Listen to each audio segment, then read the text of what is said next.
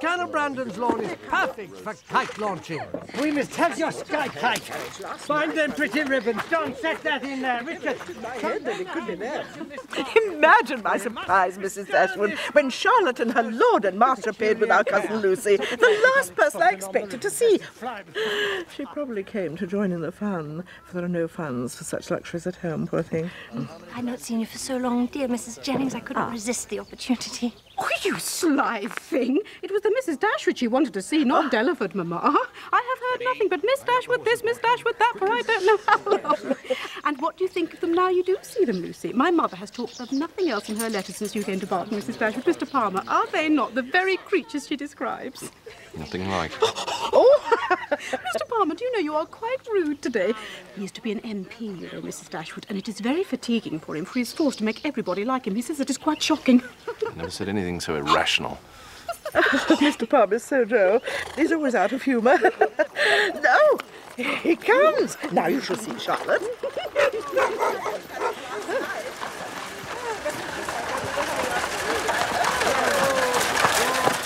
Hello, Mr. Willoughby. Come, you must meet my daughter Charlotte, Mr. Palmer. How do you do? And our little cousin, Miss Lucy Steele. Welcome to our party, Miss Steele. Turn about. Come round, boys, come round, come round. I know Mr. Willoughby extremely well. Not that I have spoken. May I beg a seat beside you, Miss Dashwood? Mamma? I've so longed to make your better acquaintance. I've heard nothing but the highest praise of you. I would be delighted. But Sir John and Mrs. Jennings are too excessive in their compliments. I am sure to disappoint. No, for it was from quite another source I heard you praised, and one not at all inclined to exaggeration. What can this be?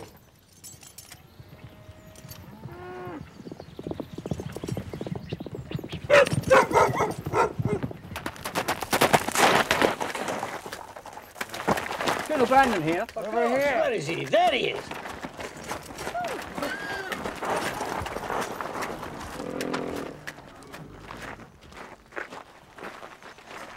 My horse, quickly. What's the matter, Brandon? Fast away to London. No, impossible. Imperative. But we're all assembled. We cannot later. picnic at Delaford without our host. Go up to town tomorrow. Well, wait until we return and start then. You'd not be 6 hours later. I cannot afford to lose 1 minute. Forgive me. I hope it's nothing serious, Colonel. Upon my soul, this is all very unusual. I'm Just when I sure. was to have the opportunity of speaking.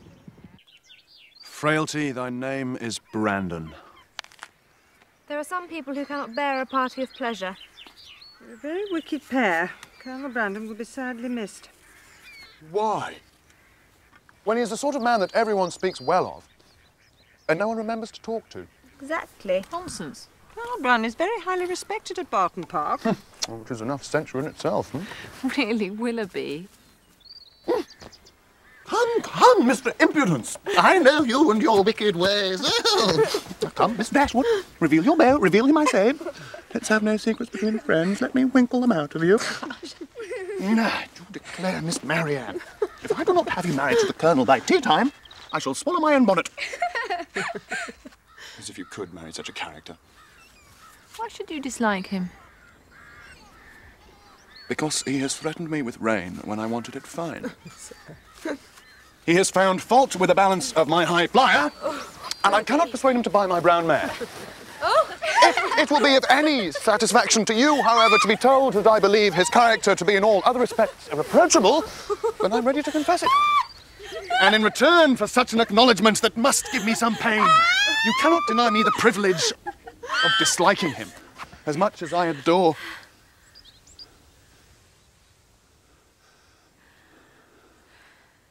This cottage.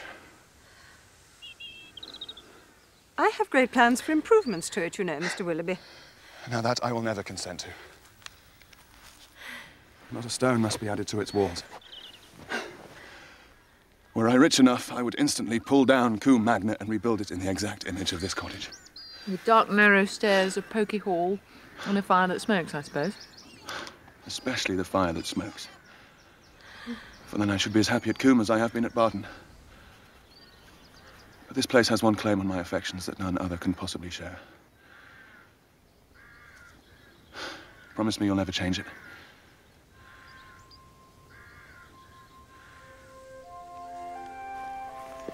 I'm honoured that so fair and virtuous a lady should compromise her honour by seeing me to the gate unaccompanied. That is exactly what Eleanor would say. And she would be right. Miss Marianne, will you do me the honour of granting me an interview tomorrow? Alone.